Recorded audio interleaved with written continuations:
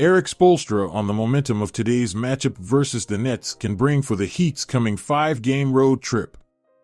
Check out the video.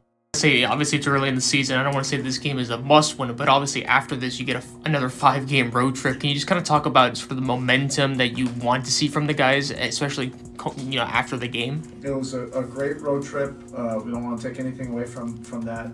Everybody poured into that tough schedule and some of the adversity that we had, but that's done. That's over with. That doesn't guarantee anything moving forward.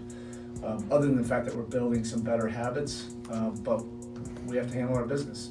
Here at home, our guys are fully aware of that. Brooklyn already, beat us early in the season, and we were up 16 in that game, and felt like we were in control. They've, had some injuries, but they're playing great, right now, and they looked explosive the other night. So we expect this to be a tough game. Be sure to like, comment, and subscribe. See you in the next video, Hoop Life family.